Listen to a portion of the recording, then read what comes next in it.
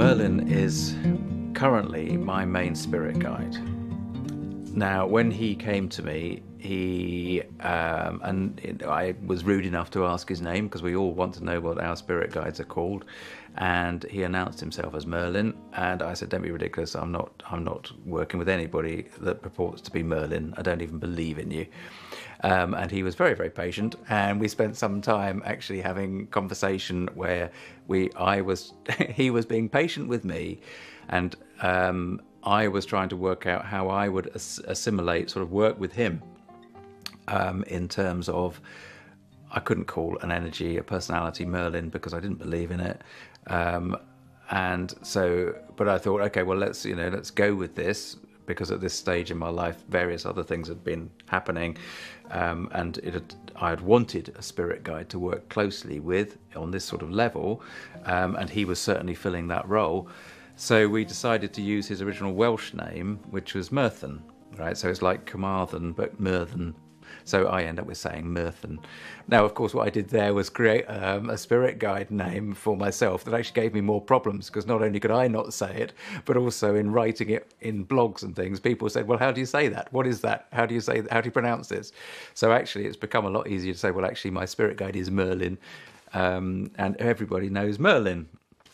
Does Myrddin have a personality? Sure, yeah. What's that like? But not in a... it's sort of not like it's not the sort of aspects of personality that I would ever attribute to a person that I've ever met, because I think I said earlier on that he comes with a feeling of nature, and what I mean by that is that there's a rough, wild energy to him that you can find in nature. You stand outside in a landscape, and particularly in the less shall we say tame, less farmed areas of England or Europe, in these wilder places, and you get that similar feeling of natural energy that has a creative force, that has a knowing, that has a wisdom to it, even in a landscape. And when I used to see him, when he first used to come to me, arrive here, I would picture him, and there would be aspects of he would be alive with animals and crawling things amongst him, which actually it sounds a bit kind of like, oh, that sounds awful, it sounds scary. And actually, in a way, it wasn't scary, but there was a massive amount of gravitas, of seriousness, of this is important. You don't muck about with me. That kind of feeling that is what he arrived with, which is probably just as well, because I've tended to always be quite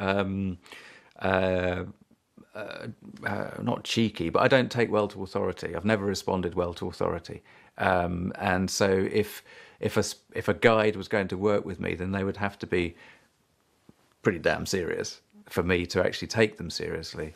And yeah, I do respect him hugely, because I've had several conversations with him, and he's fine with the relationship that we have now finally got. These days, most of my contact with my spirit guide, with Myrddin, is through conversation, and I am asking his opinion, and I am asking for his input. Okay. There are other times where, as I said before, he will simply speak through me, and those are, I have no influence on that whatsoever. So if I do a workshop for somebody, or even sometimes when I'm doing a video for the YouTube stuff, I can feel his presence, and his presence always comes from this side, from the right-hand side, and there's a tingling presence, and it comes through. And these days, because I've practiced with him, and this is our agreement, that energy comes and sits in here, and then he is talking, and I'm basically taking a back seat, listening to what is being said. And very often I'm thinking, oh, that's really interesting. So, or I'm thinking, why is he saying that? But it's another party. That's a very different thing to me having a conversation with him. And that's a very specific thing. So he wishes to address an individual, or he wishes to address a group of people with specific information. When Myrddin does speak through you, is it a different voice? No. or is No. it still Tim's voice? It's my voice, and many people won't even notice the difference. But those that have been more immersed in spiritual activity, so in spiritualist churches, or they've worked closely with their own guides, they have said that they see a difference. They see a difference in my eyes and in the feeling that is emanating from me. And I have, in fact, in a recent workshop I was on, there were some ladies on that who didn't know my history, didn't know my background, didn't know really anything about me, and they were going to tell me that that I had Myrddin with me, because they didn't realise that I knew that I had Myrddin as a spirit guide. You see, they knew that little about me, and he had been talking through me, and so they were excited to tell me that, oh, did you know you got Myrddin with you? And it's like, yeah, I did. So, but when he comes through, usually he's very he I was going to say he doesn't take prisoners, but I mean he's not unpleasant at all in any way whatsoever. He's quite direct, because he's got things to say. Do you feel that you've known Myrddin for a very long time, in some sense? That is a really good question, because my honest answer is no, I don't. And that I feel as though I should say yes, but I don't say yes, because the honest answer is no, I don't. But do you know what? I equally say do I feel as though I've known Nikki, my wife, for a very long time, like longer than the 30 odd years that we've known each other in this life? Well, I certainly feel more that I've known her for longer, and generation upon generation, or lifetime after lifetime, more than I feel that I've known this intangible character. But Myrddin has insisted that we have known each other for for a long, long time, and actually we've had this agreement that we would be working like this before I came down for this life, as it were, right? So, but I don't remember any of that. I can't buy into that as a concept, except that I do trust this energy that is Myrddin. And one of the reasons I trust it implicitly is that I've had experience of, I've put the time in. This working with a spirit guide, as anybody that has worked with a spirit guide to any depth will understand, it's not something you just say, oh, okay, I've got a spirit guide, okay, what are we going to do? It takes time to develop a close relationship in which you both trust each other and are able to work and allow it to flow. I believe there's an ultimate creator. I believe there's something somewhere, I'm not going to say somebody, but something somewhere that started. But again, I don't think we can physically comprehend that start, because it could be said that actually the start is the end, is the eternal circle, is the Ouroboros, as they call it, which is the snake, the symbolic snake eating its own tail. So that when we, as a human being, are formed, when the spark of life enters us, when we're just a collection of small cells, it's possible. And again, there's absolutely no scientific proof for this whatsoever. But if we look at the symbolic snake eating its tail, which has been present throughout many civilizations and through eons of history, as a spiritual symbol, then it may be that as we are created, then we create a whole environment in which we live. It may be that this environment that I'm experiencing is only here for my experience, and the environment that you're living is only there for your experience. You're carrying around your whole world with you, and at the moment our two worlds are interconnected, and we are sharing the information of our two worlds. When I die, it's possible that I die, and this whole world just collapses into nothingness. I don't believe that. I believe that part of me goes on into that other dimension. But do I believe a God? Is there a God? Well, in that case, then the God would be self, which is a terribly blasphemous thing to think in some senses. But it's possible that that is the case. We don't know for sure. Personally, I believe in an ultimate creator, and I suspect that the ultimate creator has functioned somewhere in that kind of Ouroboros type way, that it has died and been born at exactly the same time, but it has died and been born in many, many billions of dimensions. Life after death to me is now, as far as I'm concerned, is a foregone conclusion. And was it 30 years ago? No, 30 years ago, I wouldn't have said that at all. Excuse me.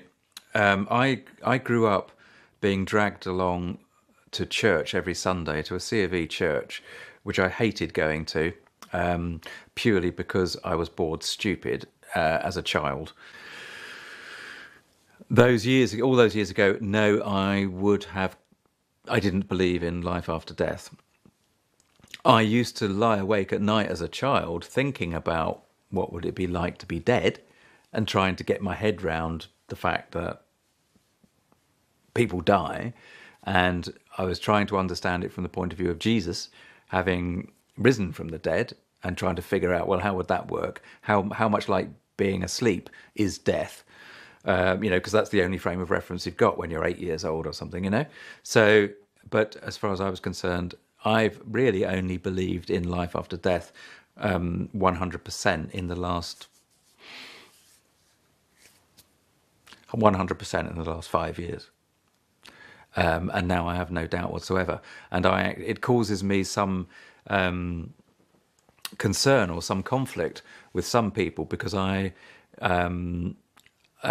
dying is a natural process, as much as being born is a natural process.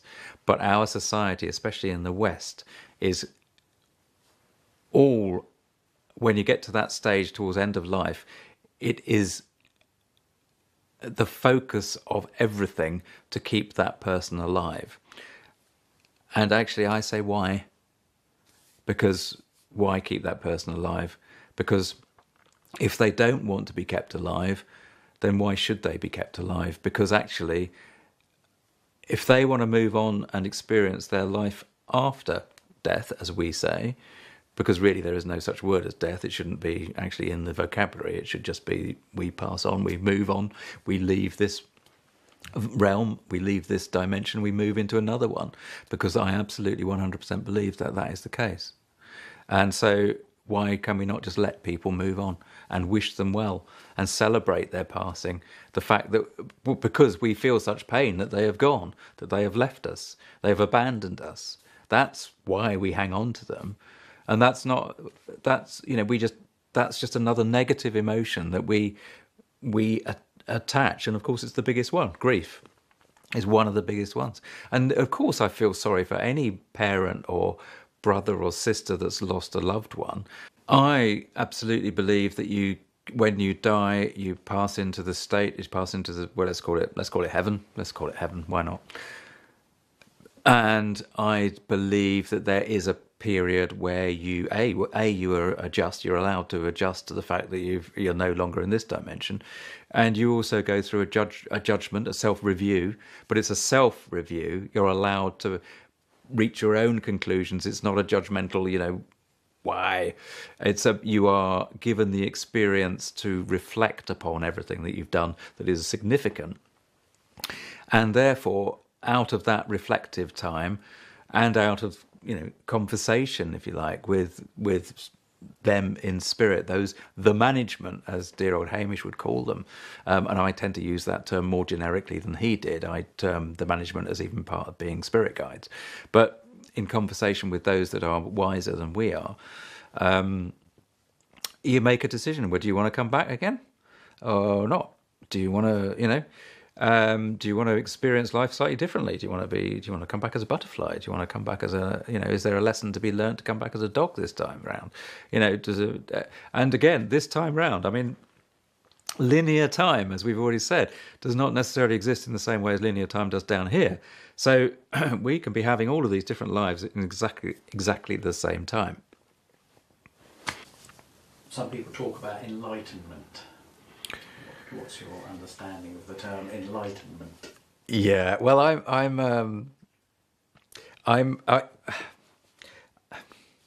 there are some things that I'm really quite lackadaisical about. And laziness, a lazy approach to my schoolwork was always one of the things that was very, very evident in the report. Could do better, could try harder. All of this stuff. And I'm afraid that even at 56 years old, I still have a tendency to be quite lazy in some of my thinking, right? So if somebody says to me, talk to me about enlightenment, I would actually probably say, really? Enlightenment, I mean, again, you see, I don't mean to be rude, but for me and for many people that are opening up to understand that actually life can be different to what they perceive it to be, right? Enlightenment, the goal of enlightenment, I believe enlightenment to be to progress as far as you possibly can towards a spiritual well-being and towards emulating a spiritual being on this planet as possible, right? So it's kind of like you try and be your absolute best, and to reach almost like a Buddha status, right? That's the way I see enlightenment. Now that might be wrong, but that's the way I see it. But to me, I can't do that. I can't follow.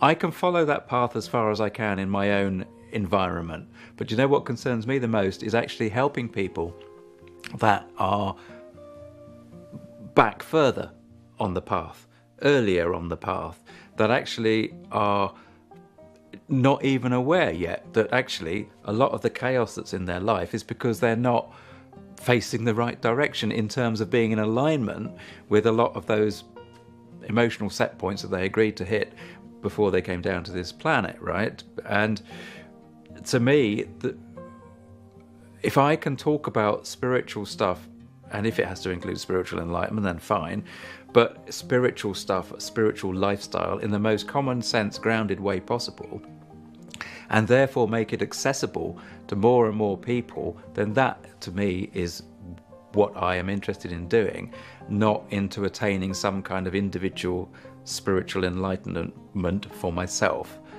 this time round. Maybe I'll have a go next time.